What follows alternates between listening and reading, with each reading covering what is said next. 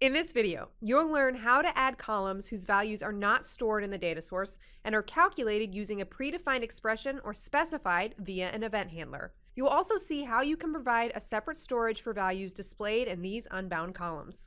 The data for the unbound columns will be calculated based on the values of the quantity, unit price, and discount columns. Let's show how to create unbound columns at design time. Select the grid control and then click its Smart Tag. Click Add Column twice to create two new columns.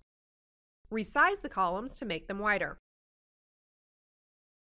Next, click the first created column and set its field name to a unique string, discount amount.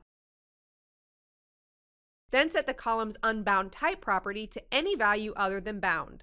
The column will display decimal values in this case.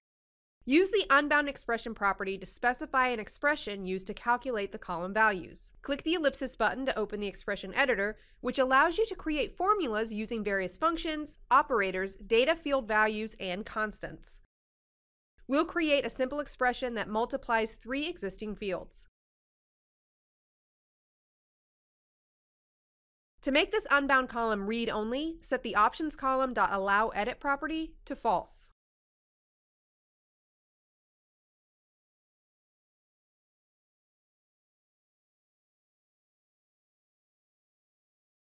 Now let's format the values of the two columns as currency. Hold down the Control or Shift key and click another column.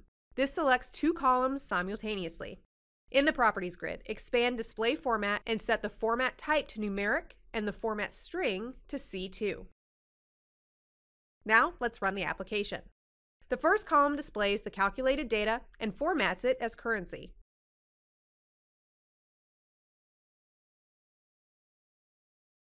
It is possible to allow an end user to modify expressions for unbound columns at runtime.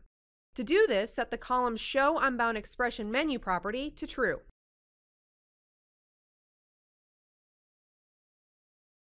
The column's context menu now provides the expression editor command. When it's invoked, the expression editor dialog opens, allowing you to modify the expression. For the second column, whose data will be provided later using an event, we also need to specify a unique field name and set its unbound type property to decimal.